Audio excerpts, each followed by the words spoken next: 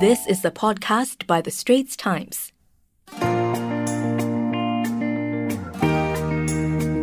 Welcome to Green Pulse, a podcast series by the Straits Times where we analyse the beats of the changing environment, from biodiversity conservation to climate change. I'm your host Audrey Tan, and I cover science and environment for the Straits Times.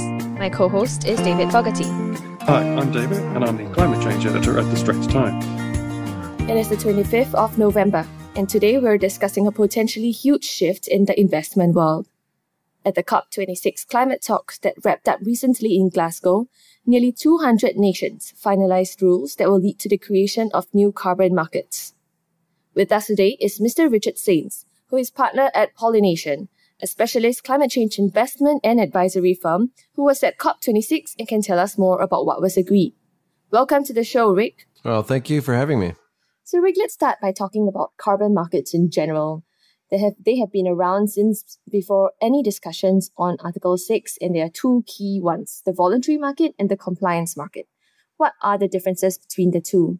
Yeah, it's a good question. So there have been two markets, voluntary and compliance in broad strokes, but there's not a compliance market and a voluntary market. There's a series of different activities and standards and geographies that are involved in one form or another. Over the years, there's been a number of different compliance markets. You know, everything from the EU emissions trading system to China's burgeoning emissions trading system. South Korea is an example, in California in the United States, or something called the Regional Greenhouse Gas Initiative is another example of subnational compliance-based trading systems. And all along the way, in addition to these examples of compliance-based or legally created, governmentally administered programs, has been the voluntary market. And the voluntary market has, been driven by a natural demand by certain types of companies, corporates, and others that really want to take action that's not otherwise legally required to contribute to helping to reduce greenhouse gas emissions globally. And so whether they're looking at that from reducing the emissions in their supply chain or just trying to lessen their overall direct footprint, there has been a number of activities that have been undertaken voluntarily. And what has emerged over the last couple of decades is a series of international standards that are not governmentally created, but were created by, in a voluntary context, but by, recognized third-party standards bodies. Got it. So how did the Glasgow meeting change or jazz up these two different markets? Glasgow is very important. And, one of the primary imperatives, I would say, of a successful COP26 in Glasgow was the completion of the agreement on the Article 6 rules. Article 6 is a term used to refer to the article of the Paris Agreement that contemplates global cooperation, or basically, in layman's terms, carbon markets. And there are unique provisions in Article 6, but they've now been agreed. There's still further technical work to be done to fully operationalize those political agreements on Article 6 is really important because it sets now the rules of the road for how countries will be able to use carbon markets and market-based cooperation. Article 6.2 is a flexible cooperative mechanism that sovereigns can agree on their own terms how to transfer the units. And so there's a whole set of guidance that has been agreed now in Glasgow for how you do Article 6.2. But fundamentally, it is up to the sovereigns to define that consistent with the guidance. Whereas Article 6.4 is a centralized mechanism administered by the Conference of the Parties, whereby they will stand up a supervisory body that will be appointed. They will centralize it. They will centralize a registry. They will approve various methodologies and so forth. It looks a lot like the Clean Development Mechanism and the supervisory process, or what was known as the Executive Board at that time. And in both cases, there's an opportunity for the sovereigns to authorize private parties to undertake activities through Article 6. So if you're in Article 6.2 and you have two sovereigns that want to do a bilateral transaction, they can authorize private parties to be the actual implementers of the activities that give rise to the emission reductions. And that's where the investment opportunities emerge. It's a lot like thinking of it as like a public-private partnership. What Article 6 has done, it has made clear that if a country wants to authorize an activity and then transfer that emission reduction that's born from that activity that they authorize under the Article 6 rules, they need to undertake what's called a corresponding adjustment. And the idea here is that they want to have the global system has to have a robust accounting mechanism so that you're not just transferring paper transactions and not actually knowing who's got which credits and what's actually happening. And you don't want countries, selling quote unquote their carbon without properly accounting for that, so that there's a ledger, a balanced ledger on, are we collectively making progress and ensuring that we're, on track to achieve overall mitigation in global emissions through this trading mechanism. The idea behind Article 6 is not just trading for trading's sake. The idea is that it is a tool that can help countries increase their ambition towards actual reductions and go further, faster at a more cost-effective means. Because, as we know, the science around climate is that a molecule of CO2 or other greenhouse gas emitted anywhere is the same to the atmosphere.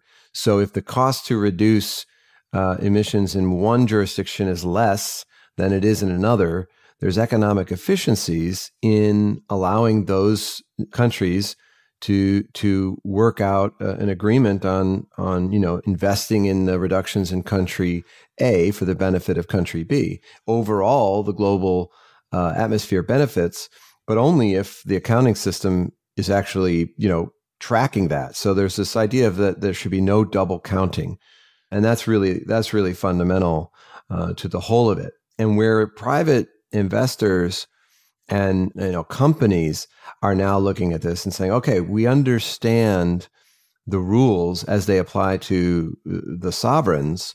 How does this apply to us? And I think there's two answers to that. One is the basis for what is acceptable in terms of the methodologies, in terms of the transparency and the accounting for this will be, not just influencing what happens within Article 6, but it will set a standard. Now, if you like what you're hearing so far, do subscribe to our series Green Pulse on Apple Podcasts, Spotify, or Google Podcasts. Like us and give us a rating. I mean, it all sounds really quite exciting, and it's obviously Article 6 holds a lot of promise of ramping up carbon investment or offset investment in many different ways. So with all these new developments, and obviously, as you say, a lot of it has to be still sorted out. And also, what types of projects do you think are likely to attract the most investment? Yeah, well, again, going back to the original point about voluntary markets and compliance markets, I think that nature has been really a source of a lot of the supply in the voluntary market. And I think that's likely to continue. And I think the voluntary market will be scaling alongside the formal Article 6 market. So let's bear that in mind. It seems like a paradoxical that, now we have compliance, why do you need voluntary? But the evidence in all of these markets is whenever you put in place a compliance regime, it does tend to attract more activity, even in the voluntary market as well. So we think there's going to be an uptick. So you think about the huge challenge that's ahead, and there's trillions of dollars of investment needed to drive emissions down. Now, a big part of that, and frankly, so far an underfunded part of that, is related to nature and reforestation, forest conservation, in the sense that if there is deforestation occurring and you can track the historic rates of deforestation, And obviously, deforestation ties to emissions. You can reduce those emissions from that historic rate by undertaking interventions. That's REDD+. And so that's certainly going to be part of it. But there are all kinds of, this is the beautiful thing about markets, is that it provides an incentive for innovation. And we need innovation. We need more tools, not less. So nature is a big opportunity there. And the other is, I think, methane. When you look at what happened in Glasgow and the focus and attention on methane that came out of some of the early announcements, and obviously the compelling science around the dramatic global warming potential that methane has in the short term, 80 plus times the potency of CO2. There's going to be a renewed focus on methane, and I think that will provide opportunities for governments who need financial support to help implement measures to reduce methane leakage, flaring, and the like. I think there's an opportunity there. So, Rick, tell me, what kind of innovations are you seeing in terms of nature? So when you think about soil carbon and sustainable agriculture and other practices, there's something called blue carbon, looking at seaweed farming and other types of activities that nature can provide. That's really important. And, there's a lot of win-wins with nature, too. We're not just facing a climate crisis, we're facing a biodiversity crisis at the same time. And then the third one is just basic infrastructure and actual physical risks to a changing climate. And if you think about coastal damage and erosion, a mangrove, smart design and reforestation of mangroves along coastal ways provides a number of different services and benefits. So I think nature is going to play a prominent role in helping us be part of the solution. And let's not forget, there are other really exciting technologies called direct air capture systems, which are engineered solutions. And what do? They take CO2 that's in the atmosphere, they bring it into their system, and they convert it from CO2 into oxygen and capture that CO2. Well, that's what a tree does. It's a pretty good direct air capture device. And so we have that technology. Nature's provided it to us.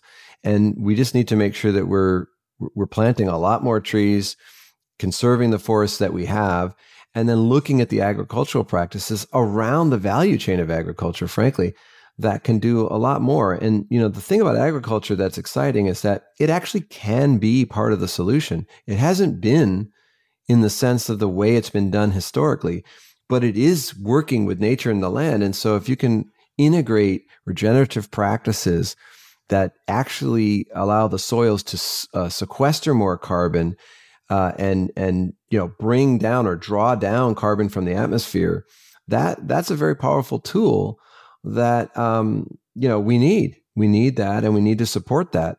So, Rick, earlier we did talk a bit about standards. How do you think the Article 6 rules will help this market grow and become more respected? Yeah, great question. So what I think Article 6, and I think what we'll see is a much more sophisticated set of methodological approaches, oversight, MRV, monitoring, reporting, and verification. What the amount of the degree to which, I should say, the technology allows us to have a way more sophisticated tracking and measurement and verification of what's actually happening on the ground is light years ahead of where it was under the Clean Development Mechanism. So the system needs to reflect the innovations, the technologies, the advancements that have occurred over the last, 10 plus years in the space. And it's happening at a very fast pace with respect to some of these monitoring technologies, satellite imagery, and the like. It's really exciting what's happening in that regard. And I think that Article 6 and including the voluntary markets that will sit alongside it will benefit from that. And I am hopeful, and I expect that will lead to more confidence, more robustness in the system as a whole.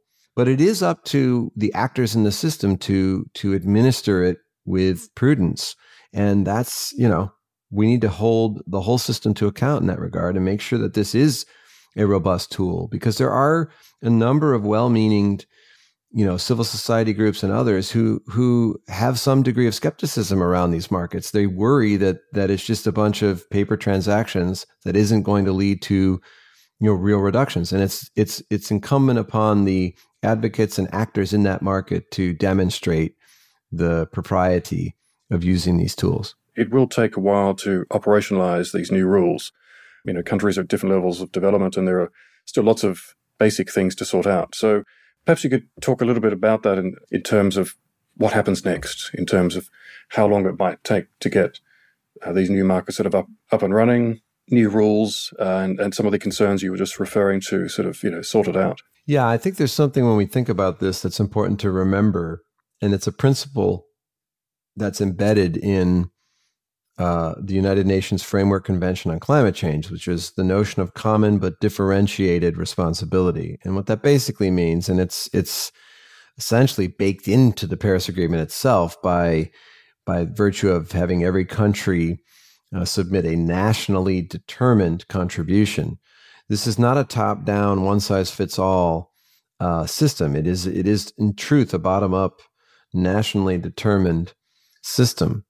And there is differentiation in terms of capacity to be able to do the things that are necessary to undertake participation in Article 6. And it's going to take some time. There is a work program that's been called for.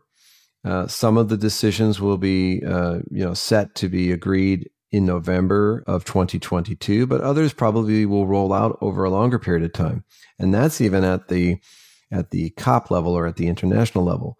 And then you have the mechanics of the architecture and infrastructure necessary for a country to actually participate. They need to have a national registry. They need to be able to designate who their designated national authority is. They need to have an authorization process. They need to be able to facilitate their obligation to correspondingly adjust those units and track them and trace them and so forth. So that's not something that, exists today in all countries. So I see a transition. I see a pathway to this that rolls out over a period of time, and it's not going to be a date certain, but it'll happen. And I think in an accelerated time. I'd be surprised if by 2025, the vast majority of the system wasn't all fully into Article 6, but there may be some outliers, for national circumstances and so forth. But we should be working on ramping this stuff up as fast as possible because there's urgency here. And a ton avoided or reduced today is important. We want to get as much out of the atmosphere, draw down as much as we can as soon as we can. It matters. Oh, thank you so much, Rick. Article 6 is really one of the least accessible parts of the Paris Agreement, so we appreciate you taking time out to explain it to us. Thanks, Rick. It was really, really good. No, it's my pleasure. Well, that's a wrap for Greenhouse, and we hope you enjoyed our discussion. For more on climate change and the environment, do check out our stories in the Straits Times. And don't forget to subscribe to our Greenhouse podcast series on your favorite audio apps, Apple Podcasts, Spotify, or Google Podcasts.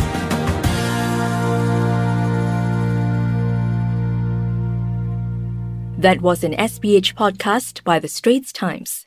Find us on Spotify, Apple or Google Podcasts, or streaming on Google Home.